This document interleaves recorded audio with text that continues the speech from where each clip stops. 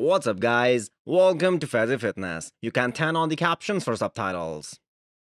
That's crazy conditioning from Quinton, considering the fact that he is around 8 weeks out from Romania Pro. Glutes are already striated. Quinton took his time to put quality muscle on that big frame. Keep in mind, he is a tall guy, and the way he hits some of the shots, he reminds of Cedric McMillan.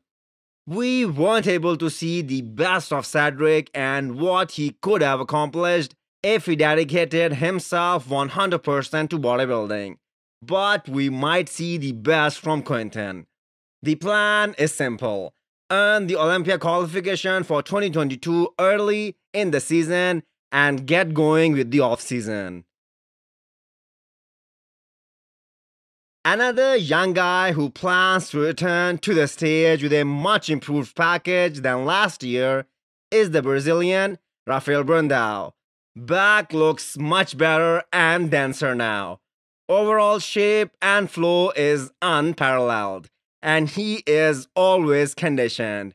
Rafael is taking easy and safe route of getting bigger, and his biggest asset is the classic lines that he possesses. Romania Pro will be a great battle for the youngsters. Heartbroken but motivated, Lionel Beyeke is staying in shape. He got tremendous support from the bodybuilding fans from all around the world after news was out that he couldn't get into the US for the Arnold. When asked whether he will compete at Romania Pro, Lionel's stance is that he wants to. It will be great for him as he will have another 8 weeks to diet because his biggest critique has always been his conditioning. Haven't covered men's physique for quite some time, so here it is.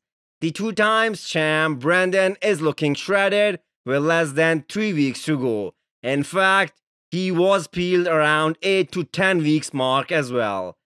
It's all about peaking for him at this point, and his coach Neil Hill knows what he's doing.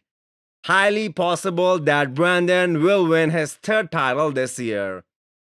Andre, trained by Hani Rambod, is a guy we are looking forward to. He has been training with Hadi Chupan, and that's extra boost to train harder than ever. Andre made top 5 at Olympia debut last year and beat some big names like Andre Ferguson. Back looks like anatomy chart.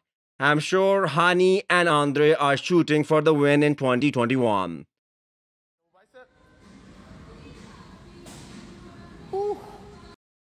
The last few weeks have been all silence from Josh Peterson when it comes to progress pictures, but the bull is going to the Olympia at full speed, ready to do some serious damage.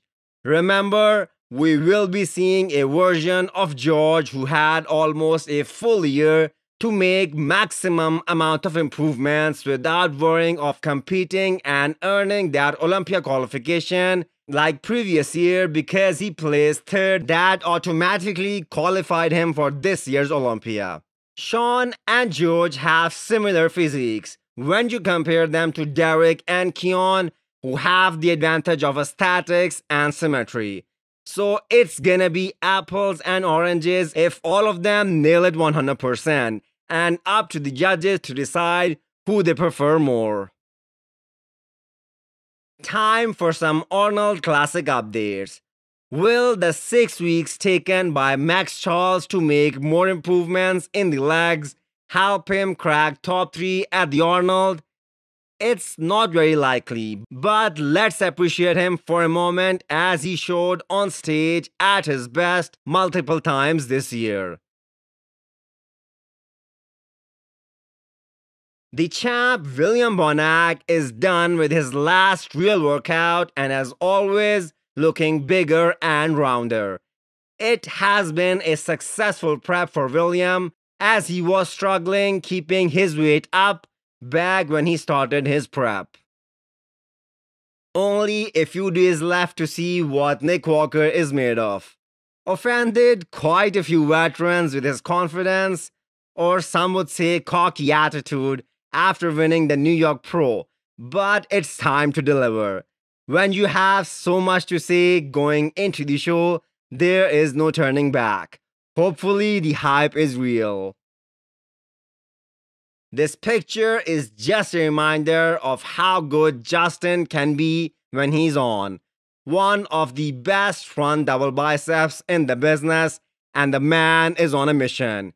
Cracked top 10 at the Olympia last year, which was a big booster, intending to beat some big names at this year's Arnold. Ending the video with some classic physique updates.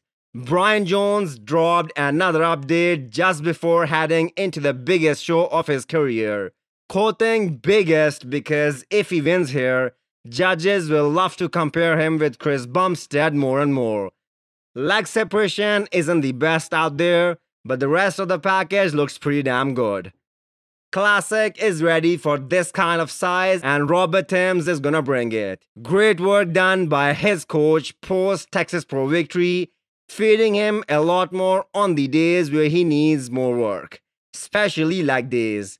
Robert himself said he needs more quad sweep to challenge C-Bum.